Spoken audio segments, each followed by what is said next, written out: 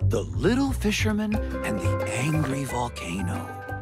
Once upon a time, there was a small fishing village set between the sea and a volcano. The villagers loved the sea and all of the tasty fish it gave them. A tasty fish! Thank you, sea! You're welcome. But they feared the volcano and its fiery temper. Oh, no! We must appease its fiery temper. I shall find the most beautiful of presents for the sea. The sea will be pleased and protect us from the volcano. Lupin, what are you doing here? Oh, please, can I be the hero? I love giving presents. Well, okay. Yes! But don't waste any time, though. The volcano is grumbling. Okay.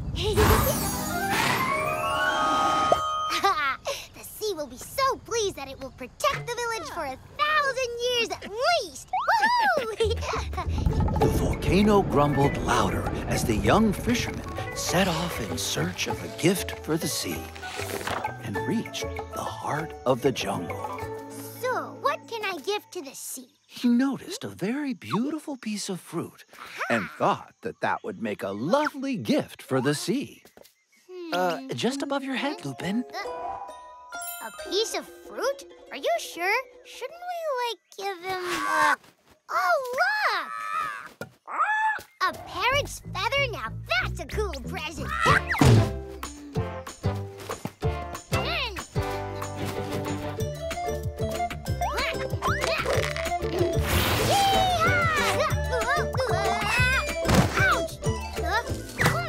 Well, there you go. The fisherman picked a piece of fruit in an original way and returned to the village with his presents. Wait, what's in there? Wow! The young fisherman was drawn by, a light and entered a cave. Oh, look how pretty that shiny mushroom is! Lupin, that piece of fruit was fine. There's loads of fruit everywhere. I've never seen a mushroom like this before. That would make an awesome gift. Ouch!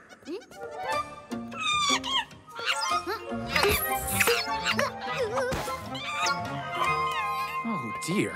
Lupin, I think you've disturbed the cave's residents. I guess he doesn't want me to take this mushroom. Well, this piece of fruit isn't so bad after all. Ah, you see, Lupin? That's what I said. Hey, Mr. Monkey, I have a present for you. And there you go. Now I've got a totally unique mushroom to give to the sea. Oh, no! My unique mushroom isn't unique at all. I guess this isn't such a good present after all. You're leaving it behind after all that effort? Look, he said I'd find an exceptional present, and that's what I'm gonna do, even if it means searching the entire island.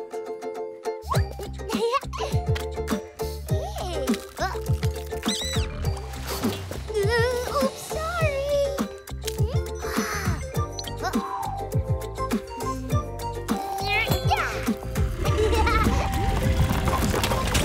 Oh, no.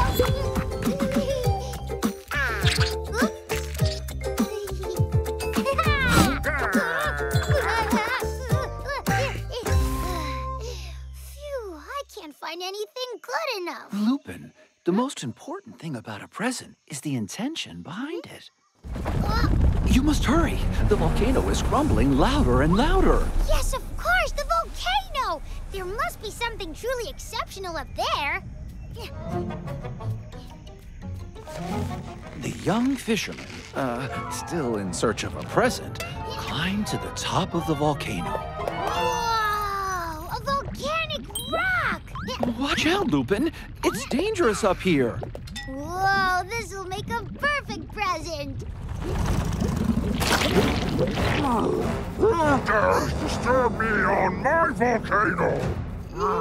I'm sorry, Mr. Volcano Monster. I didn't mean to bother you. I was just looking for a present for the sea. For the sea? Yes, obviously the sea is always the one who gets presents. I won't be disturbing you much longer. Bye-bye! Lupin, watch out! The young fisherman managed to escape the volcano with his gift. I've got the present! I've got the present!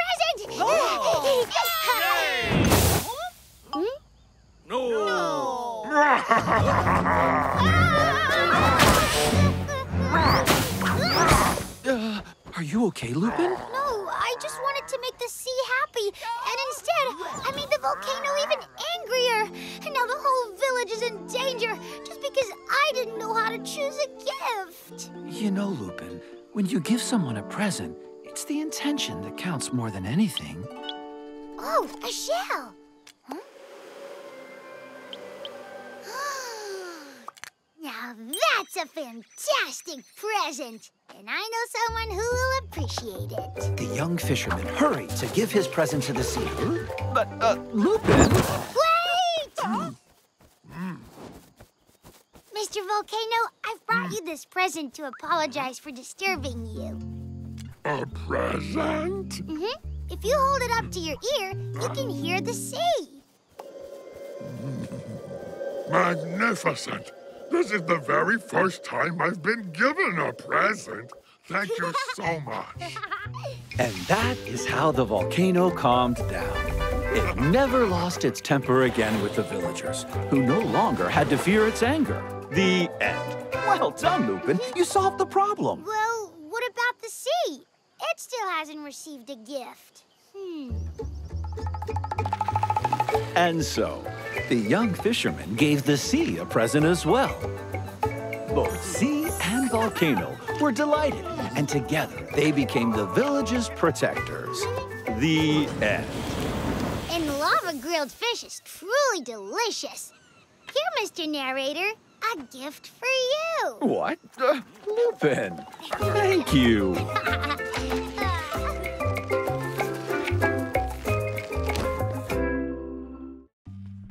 The incomprehensible healer. Once upon a time, a group of villagers lived in peace, listening closely to nature. We listen closely to nature.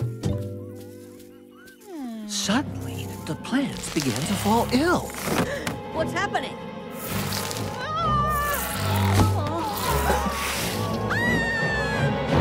Oh, no. Kapora, spirit of the forest. Ill is she. Quickly heal her I must, but path dangerous for old women such as me, who accompany me gad. Me? Huh? I will. Lupin, what are you doing here? Let me help the healer. That poor woman is even tinier than me. Tiny, perhaps, but very wise indeed. Well, okay, but follow her advice carefully. Come on, Mrs. Healer, let's go! What? Oh, sorry. And so, the brave villager made his way deep into the jungle with the elderly healer. They reached a river full of crocodiles. Fortunately, the healer knew how to avoid them. Uh-oh. A wicked saurian to chastise? Pressure on nostrils is advised. Huh? Chat with who? What is she talking about? If you don't understand, you can always ask her to repeat herself. Oh, no, there's no need to bother her with that. I know what to do. Hold on, Mrs. Healer. Without following the healer's advice, the villager nonetheless reached the other side of the... in fact, no. He found himself in a very dangerous situation. Luckily, the vine is solid.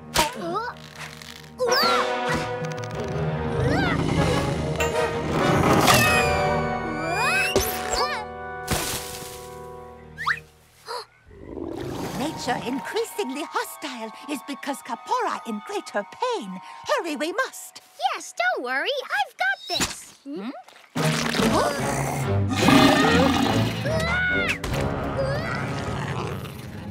The villager, carrying the healer, rushed on ahead to reach Kapora.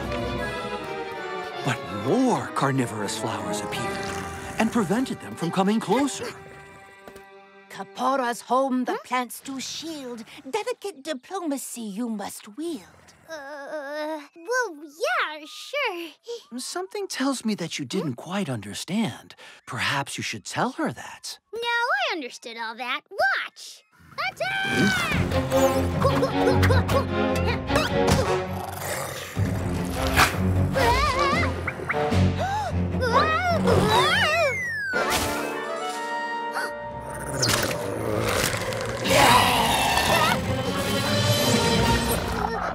In anger they are now. Get past them, never thou allow. Oh, no, that's it. We'll never make it. Don't worry, Lupin. I'm sure the healer can help you. But I don't understand anything she says. Melodic intonation might provide consolation. See what I mean? You know, this old woman's gibberish is pertinent. Huh? What does that mean? Oh, yes. I mean to say her complicated words are good advice. You're right. I need to talk to her.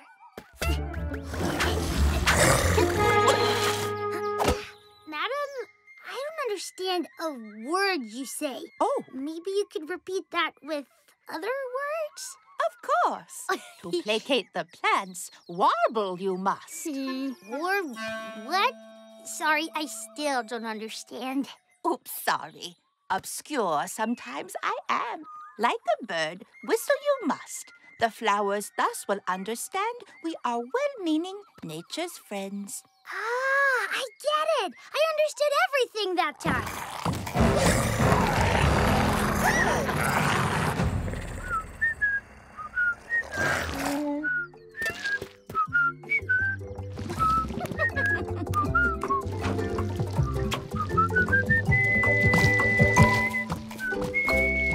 Yes, thank you.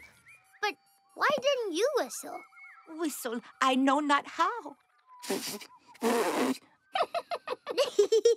Lupin and the healer could finally enter Kapora's lair. They reached Kapora's side at last. The spirit of nature was in a dreadful state. Oh.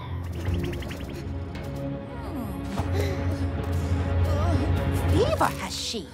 Fulham and silicate bring you must. An unguent I may concoct thus. Oops, sorry. Bring me sap and bring me mud. I'll make some medicine. Thanks.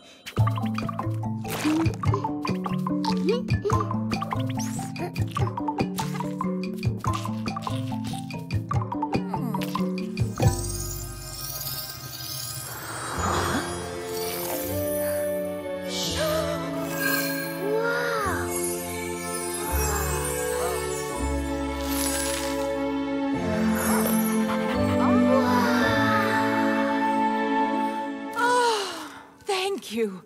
I feel much better. And so, Kapora was cured of her fever, and nature recovered her fine colors once again. The end. Good. Homeward heading, all we need to do. What? Not walking back all that way again. Oh, wait. I have an idea.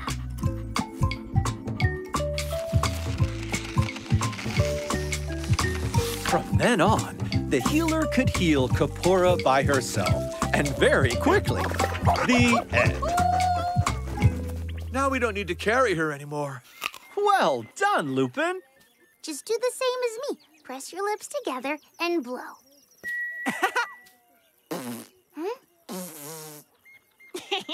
At least you know how to express yourself with simple words.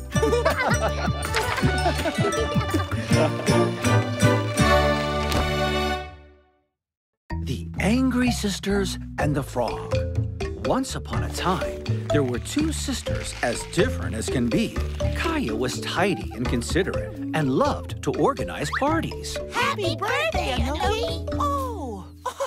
Her sister Sora was an apprentice witch, and everyone feared her clumsiness. I too have a present for you.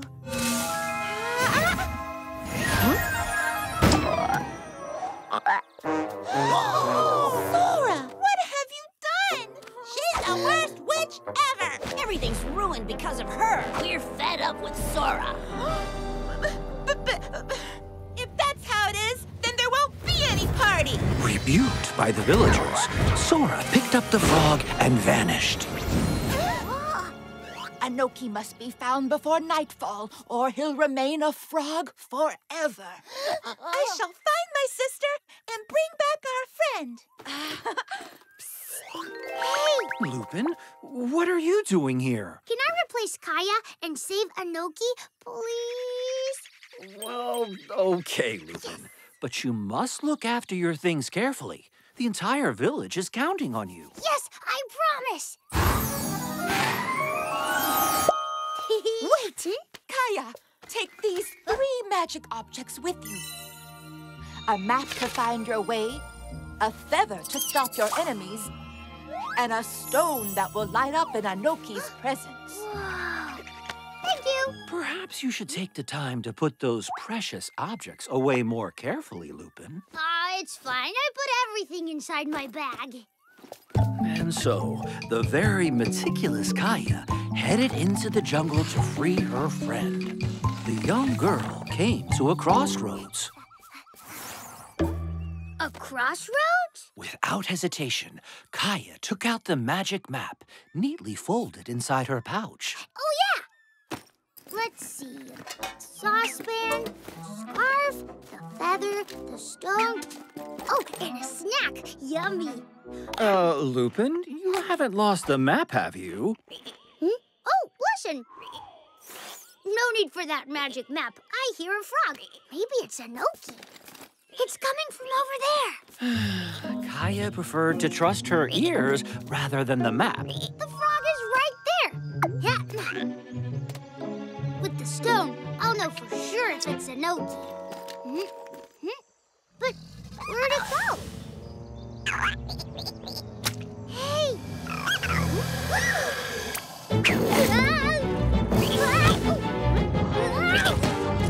Quick! The magic feather! We have to stop the crocodile! Oh, the stone! It's not lighting up. This isn't Anoki. Whoa! The stone! Oh, no! Kaya continued her journey through the jungle. And at last, she reached a frog pond, which was overwhelming. Lupin, how will you manage without the stone? Let's see. There must be one who looks like Anoki. Anoki?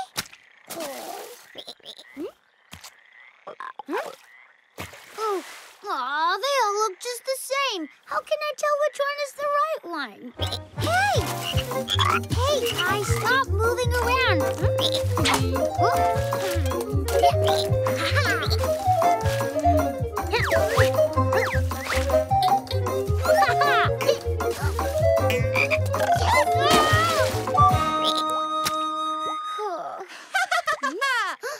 Is this what you were after, little sister?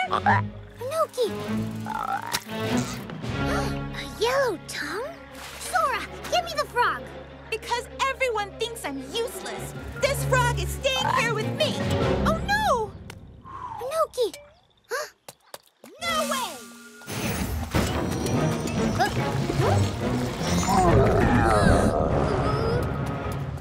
Oops. Quick, the feather! Hey, the map! So I was here after all! The feather!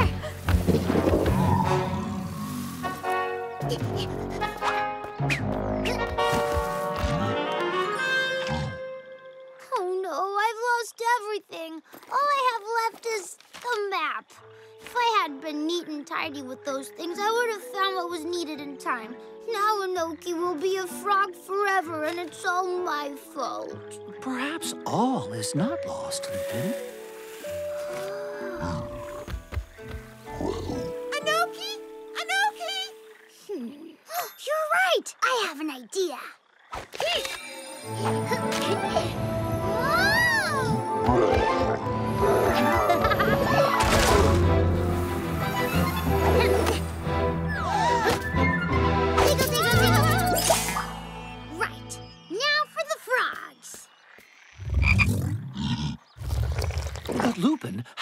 recognize Enoki. Don't worry. Now I know that Enoki has a yellow tongue.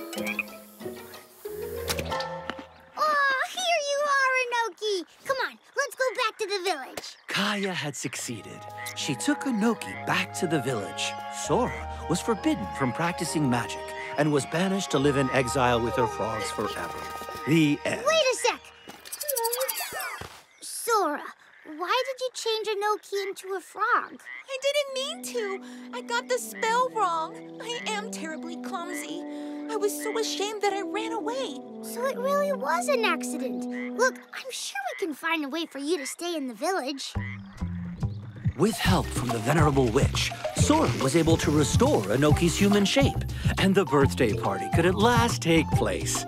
Happy birthday, Enoki! Sora was forgiven. The venerable witch watched over her progress in magic, and the young apprentice improved day by day. The end. Well done, Lupin. This is a wonderful birthday party. But what are you doing? I'm sorting out my bag. I'm so very tidy now. Huh? What are you doing here? Aw.